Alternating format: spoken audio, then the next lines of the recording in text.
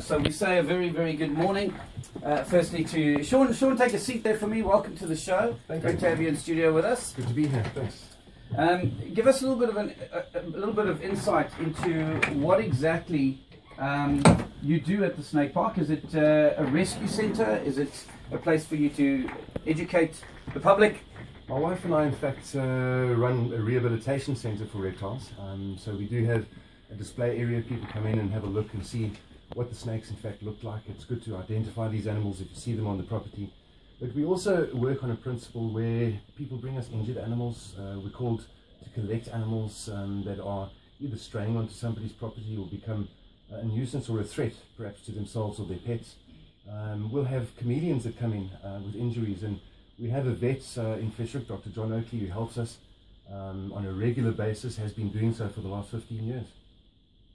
It's fantastic that you do this, because I think there's way too many individuals that just want to hit it with a spade. And I know my mother is also very much about conserving the reptiles as well. In terms of with chameleons, she's come across chameleons that are sprayed with doom, and they blind these things. And that's just kids having a laugh. You know, it's absolutely disgusting behaviour, but I suppose it also stems from ignorance, and that's why we've got you in studio today. How important is it for us to conserve the snakes in the Western Cape? Is there a plentiful supply? I mean, should we be worried? As areas develop and our population numbers grow, we find that there's more conflict. Now, we know that where there's large sort of numbers of people, there's an increase in the numbers of rodents, especially rats. This is food for snakes. You know, we want to sort of handle things on a natural sort of principle and use all these green ideas.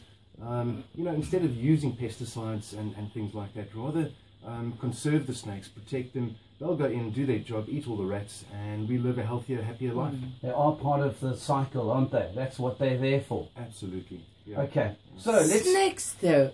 You could have rescued anything in the entire world. Where does the love of snakes come from, and reptiles? And I think it's a passion. You know, it's the one animal that a lot of people are afraid of. And yes. As you previously mentioned, when I grew up, when I was a kid, the only good snake was a dead snake. Yes. You know, these animals, take for instance a mole snake, will eat the equivalent of about 1 million mice in its lifetime.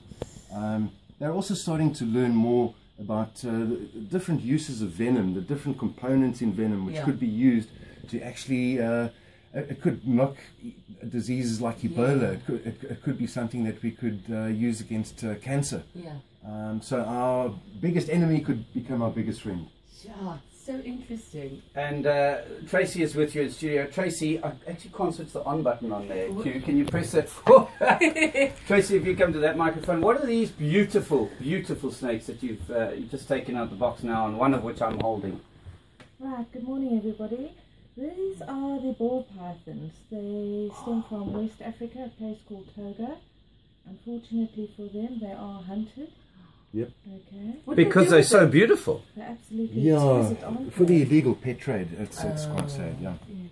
And the reason why you couldn't switch that on button was because you have a snake in your hand. In both hands. I can't say it's the first time that someone said that to him. Are they? Sandra, are they very sensitive to our touch?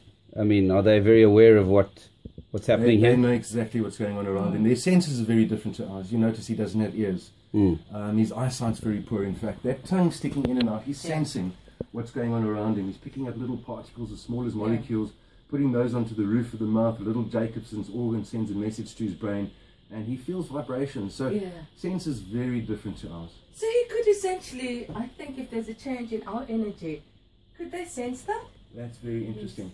What happens is, because they rely on radiant heat, similar to, you know, the sort of energy that you get from the sun, that kind of keeps them going. And there's an exchange of energy. You know, as you're holding that snake, he's cold-blooded.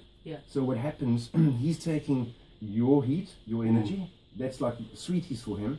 It makes him feel good, and at the same time you're going to feel a bit cooler. So in summer, it's sort of built in.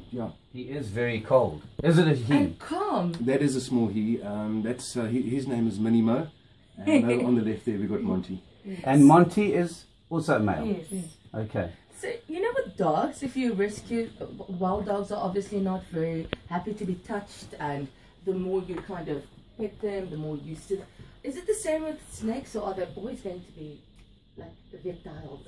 The one thing about snakes is that they don't really become tame like cats and dogs. Yeah. So when you get home, he's not going to wag his tail and fix the ball. But at the end of the day, they get used to handling. Okay. They get used to the fact that they can trust people. So being defensive animals, initially they're a bit apprehensive. They don't like people because we're bigger than them. Of course. And they try and protect themselves. But, you know, get close and comfortable and let him know that you're comfortable and he's going to relax. Let's talk about some of the snakes that we get here in the Western Cape. I mean, I know the mole snake, for example, they get up to really big size and can be quite intimidating for many people, including myself. I almost stepped on one in the West Coast National Park and wasn't able to quickly identify what it was. So really script. Then I stood back, observed it for a bit, and realized, oh, okay, it's only a mole snake. How big do they get, and how fearful should we be of them? Well, it's quite interesting really, because in the Western Cape the mole snakes are found throughout South Africa, but they tend to be bigger than anywhere else, so anything up to about 2.4 meters. What's really beautiful is that they're born colourful and patterned, and then they phase out and they become sort of brown, dark brown, and eventually black. Okay. And should we be afraid of them? The problem is people confuse them with other snakes, especially Cape cobras. Yes. So rather err on the side of caution, rather until somebody identifies it as being a mole snake. Remember, they're not venomous, they're constrictors, but boy can they bite. They've got 120 teeth in their mouths. Wow. Yeah, with 120 teeth that look like fish hooks. They bite, they twist, you pull. You're going to end up going to the doctor, a few stitches, and obviously antibiotics, anti-tet. So it's a snake that will defensively bite. Okay. They do hiss, they do warn you. They don't want to bite people, but get too close for comfort and they won't. Fantastic imagery here in the studio as well. Carl Wasey's got one of these beautiful pythons wrapped around his neck. And just be careful though, because, well, it's not wrapped around, it's in a scarf shape for the moment. Yeah. But wait till it realizes how small the prey is, that it's actually Wasting its time.